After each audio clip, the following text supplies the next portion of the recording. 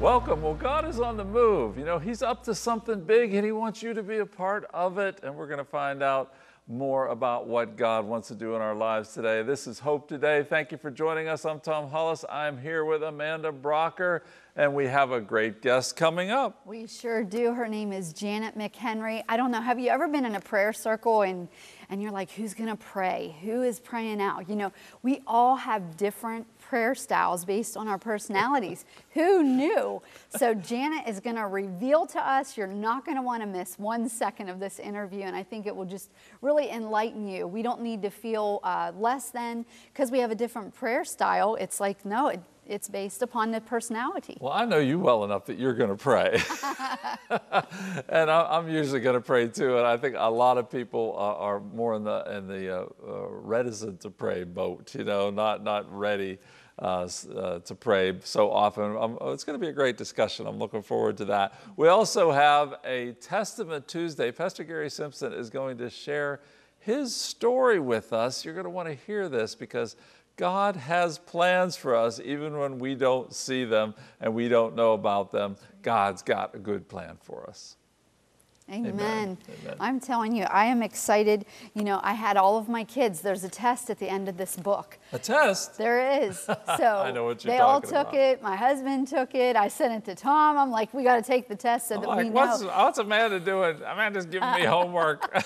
But it's very interesting. You know, I don't know if, you know, just different personalities. Some people feel like if they're not the outspoken prayer, they can look and be like, oh, they're going to pray. I hope they're going to pray. You know, those awkward moments. Yeah. And it's like just making room for people and all of the different giftedness that God has made. It's going to be a great discussion. By the way, we do have people who love to pray called prayer partners that are standing by. And if you need prayer today, if you have a situation in your family, in your life, maybe in your spiritual life that you want prayer for, they are ones who are not going to be shy about praying. They're going to pray with you and take you to the throne room of God so you can call the number on your screen and get prayer that way as well.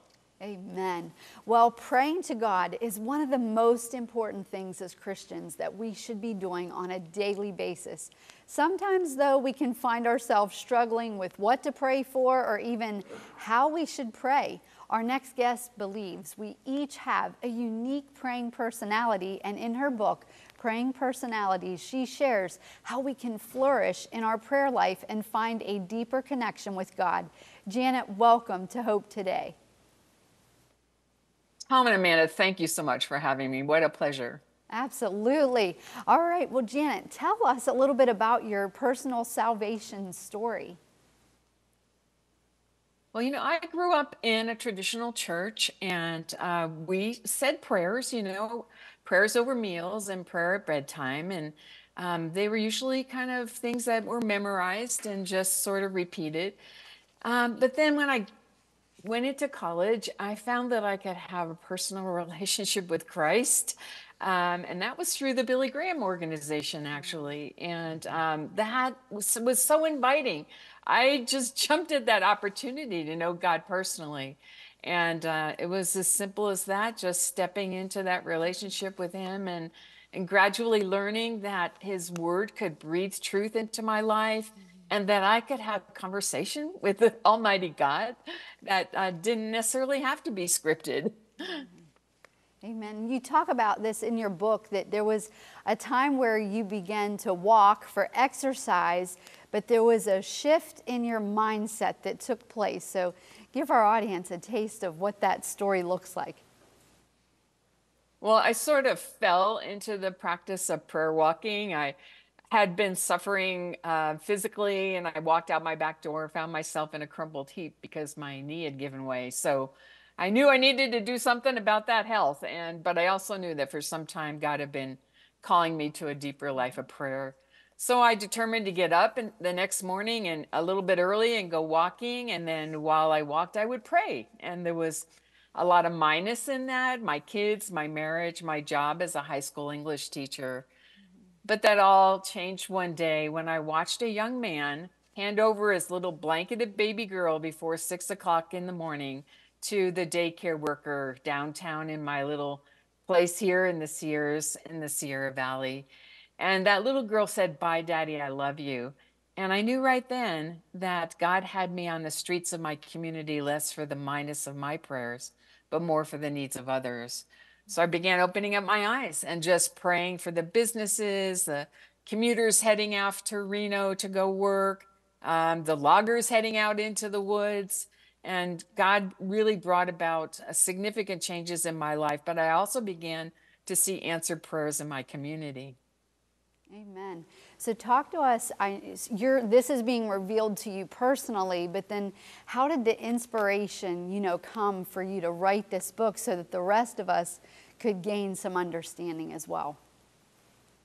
Well, because I had experienced such dramatic change in my own life, physically, emotionally, spiritually, because of prayer walking, I became this crazy person who just felt like everybody in the world should prayer walk. I wrote a book about it, and I began speaking about prayer walking and just trying to convince everyone that it's the best way to pray, And but there always would be someone who would come up to me and say, "But Janet, I can't walk. What do I do?"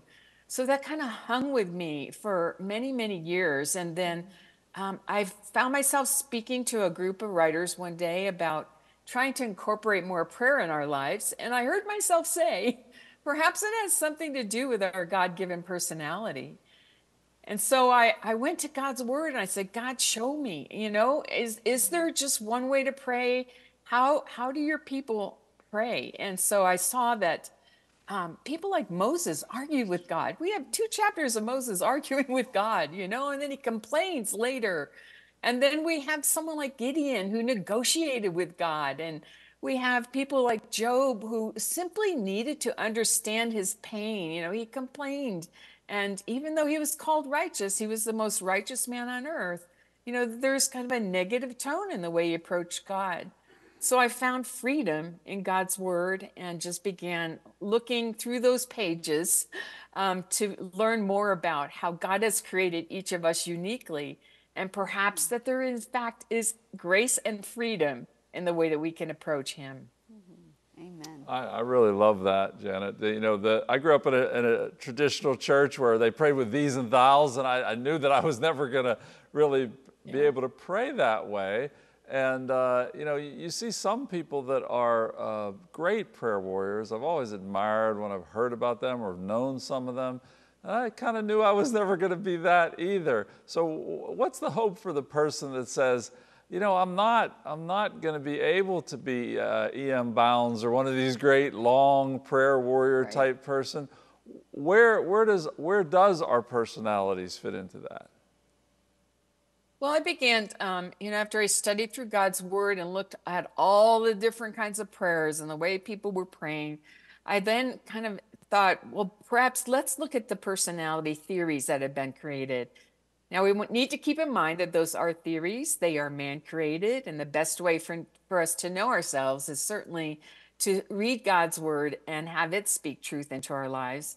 But I think that also, just as, we talked earlier about, the different ways that people love to give to one another, there are different ways that God has created us. And so if we examine some of those personality theories and we resonate perhaps with one of them, we can learn more about our strengths, more about our weaknesses, and then find a praying lifestyle that will sync with that God-given personality. It's so important. So we're not in competition with each other. There isn't one praying style that is more important than another. And I love how you free us from all that comparison that we do a great job of doing. But talk to us about the 4 types, and how did you come to the conclusion that there were really 4 main types of prayer? I would think most of those personality theories kind of fall into a system of 4 of some kind. Some have 16, but there are 4 basic personalities. And even as I looked at God's word, I saw, wow, that there were some that were more cerebral in orientation, some more emotional, some more devotional or disciplined, and then some more physical.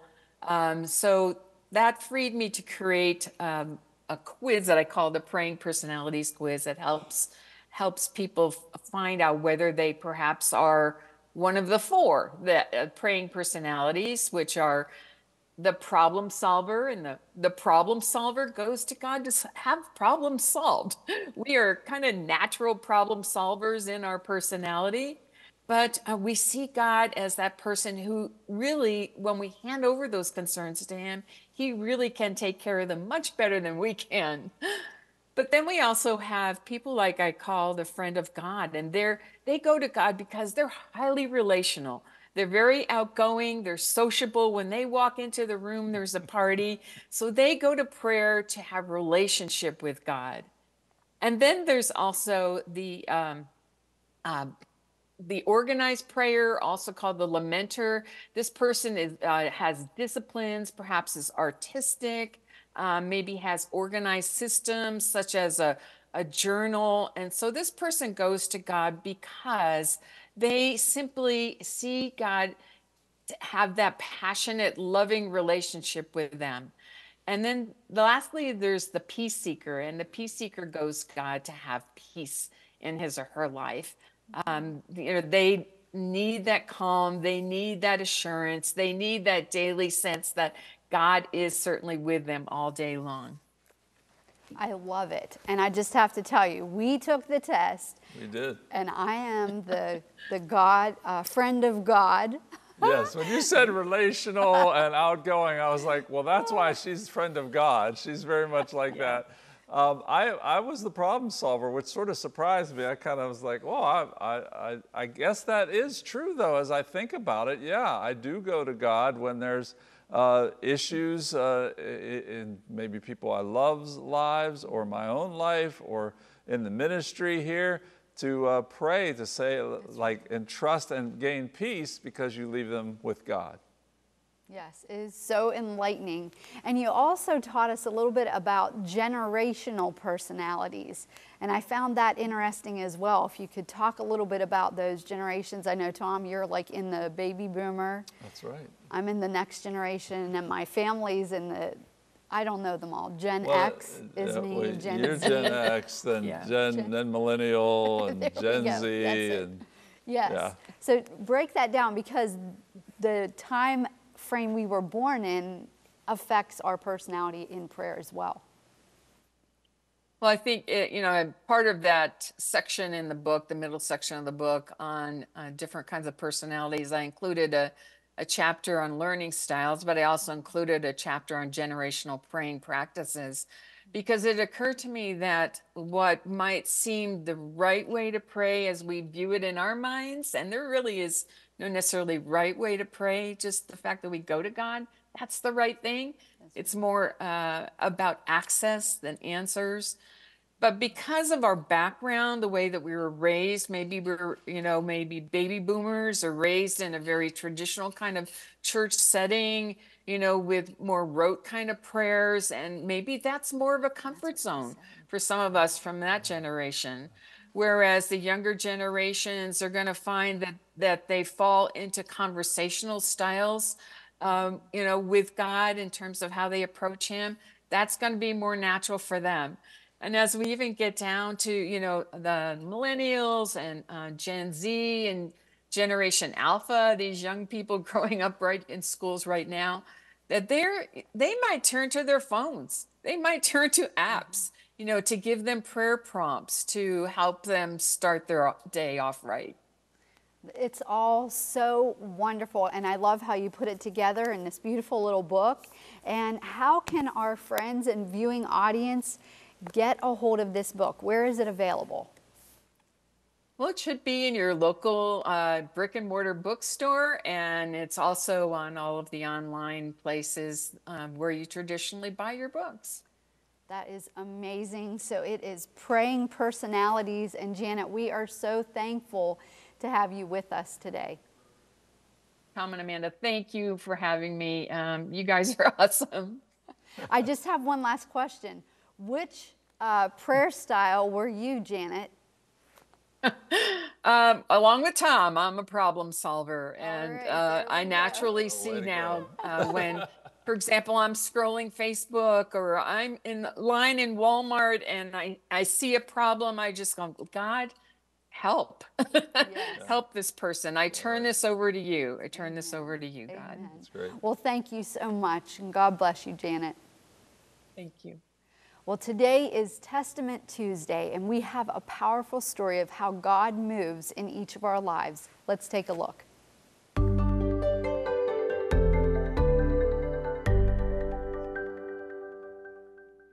First starting the program, the TV station, and I was working for Teen Challenge, a Christian drug and alcohol rehabilitation program, and we met a Christian businessman named Harold McHenry, who was one of the founding board members here. And we had a small construction company called New Life Builders, and we built the very first building that was up here. So that goes more than 45 years ago. So it's been a long, long time that I've interacted with Cornerstone Television. And then I pastored a church, Christian Life Church of Trafford, for 34 years. It's just down over the hill here. There was more than a dozen people that attended my church that worked here. And I remember coming up here and working on a telethon and answering phones. And so it's been a long and wonderful relationship between myself and my church and Cornerstone Television. My wife worked here in partner services for 26 years. She loved working here, and we have so many close friends. Met Russ and Norma many years ago, and Paul and his family are good friends of ours, and so we've just had this connection that's gone on for a long, long time. I'm involved in a ministry called Caring Hearts Ministries, which was founded by Harold McHenry when he was living in Phoenix, Arizona. And he was attending church, and he met a retired pastor named Oliver Nell. Pastor Nell said to him one day, he said, let's go bless some people down in Mexico. And he had an old 1969 pickup truck, and they threw a bunch of stuff in it, clothing and food and whatnot, and they drove the 4 hours down into San Luis, Sonora. They just started driving through the streets, and they came upon an orphanage, and they got involved with this orphanage. And through that one encounter, this ministry of Caring Hearts was born, and it just spread out and blossomed into what we have now of 12 core ministries. Cornerstone Television, which has been involved with us, with Caring Hearts for almost 25 years. As a pastor nearby and as a person having interaction with Cornerstone, I think it's important to see how far-reaching the ministry is. A lot of people think, okay, it's a Christian television station in Pittsburgh that ministers to people in Pittsburgh. Well, it ministers to a lot more people than just Western Pennsylvania or even just the United States.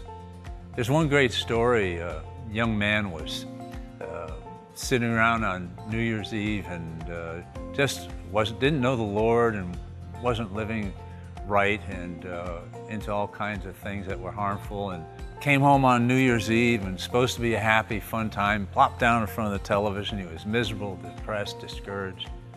He started flipping around the dial, and he came across CTV, and he started watching, and they gave a salvation message, and he prayed to receive Christ as his Savior. And he came down to the station a couple days later, and he met with Tom Hollis, and he told him what happened, and Tom said, well, you need to be in a church, and he gave him a list of churches to look into, and he came to our church, Christian Life Church. Long story short, he became a member, went on to be one of our elders, one of our deacons, and has attended there now for more than 20 years. So you have that happening right here in Pittsburgh. This man was just from a few miles away from here.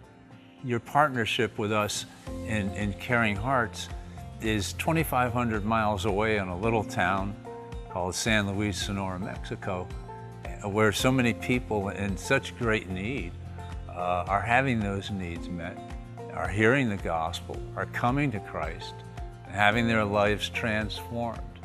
So when I see this interaction with the station, myself, our church, and all the people that have been involved, and the lives that it's touched, I see that, I think of Jesus talking about the mustard seed. It's the smallest of all seeds, and yet when you plant it, it becomes one of the largest garden plants, like a tree where the birds can come and rest in it and find shade. And I see that seeds planted here that go out over the airwaves and provide this ministry that is so huge that so many people find Christ, find healing, find deliverance, all through the one seed that's planted, the one word that's spoken. One seed that's planted, one word that's spoken. I love what Pastor Gary had to share there. I love that story of the fellow Mark that had stopped up here and had received the Lord by watching one of our programs here on Cornerstone.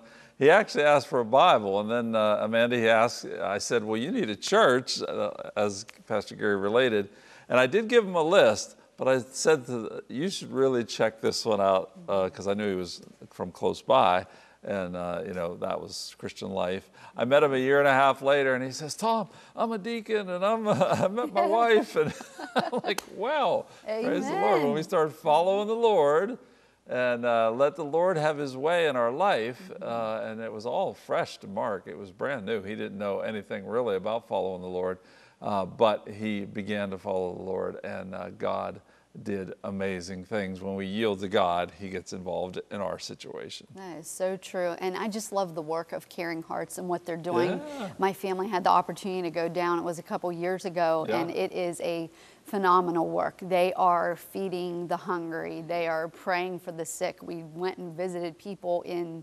shacks. It's not like houses. Like, it's nothing like what we have here, and they don't have the social service number to call to get the help for the people. If the church, the body of Christ, isn't doing something, then they don't care about them. They are left to die, to starve. So that work down there is super important to God, and those so people much. are so valuable to him. Yeah. So thank you for your support, to our network, because we're able to empower other missions such as Caring Hearts. But something really special for me when I even see Pastor Gary that it just brings me to tears is that back in 2018, when our family was going through a very difficult season, he called me, and he's like, the Lord keeps showing me your face, and will you preach on a Sunday morning at Christian Life? And it was a very difficult season, and I was like, I said, I thought you were just calling to check on our family. I don't even know if I have anything in me. And he said, Amanda, the best messages sometimes that God has given me came out of moments that were valley moments. And so I told him, okay, Pastor Gary, can I call you on Wednesday? Can you imagine? He's the senior pastor on Wednesday. I'll let you know. If I get something from God, I'll be there Sunday.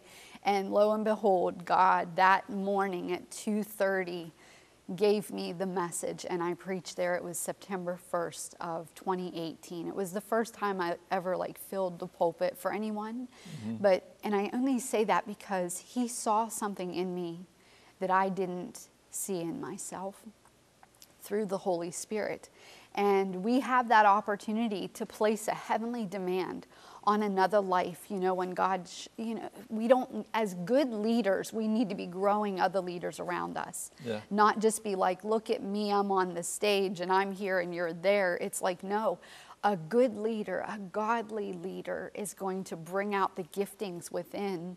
And he did that for me in that season where I just thought, I don't know what I have to share, but God, his word is the truth, regardless of what we're walking through. And he had his way, and praise God, that message changed my life. It makes me think, you said that he saw something in you you didn't see in yourself at that moment, And I'm just thinking about you. What does God see in you that you don't see?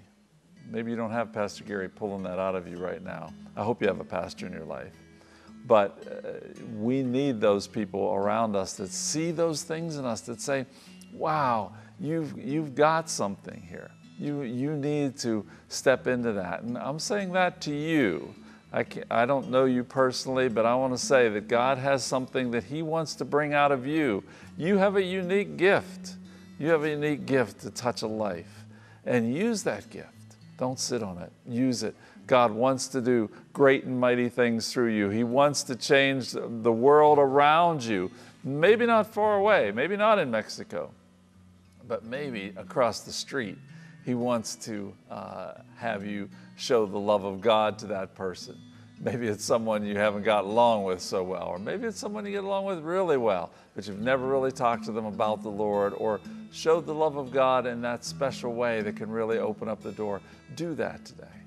Don't let this day pass. Don't let this week pass. Don't let this month pass without saying, God, I want to step into everything you have for me to affect the world around me. Pastor Gary did. He did with Teen Challenge, he did with his church, and he did with Caring Hearts.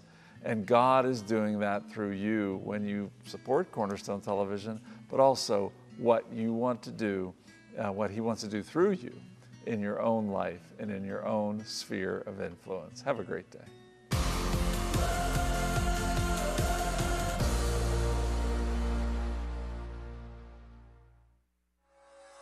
Discover what God's Word has to say about healing and deliverance.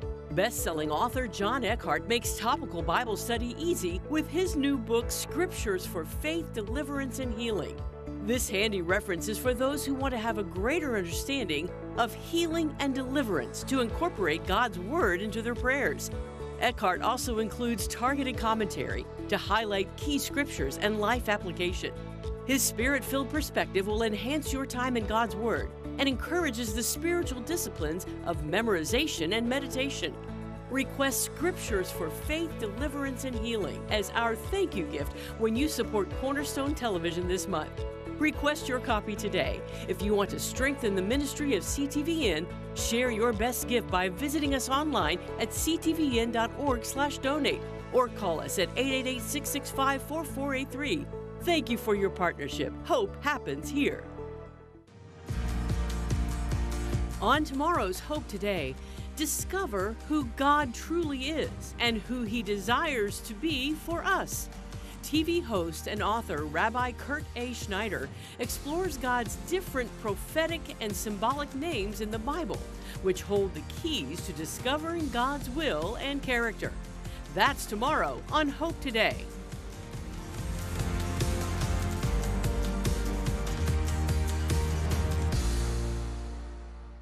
Cornerstone Television wishes to thank all our faithful viewers whose consistent prayers and financial support have made this program possible.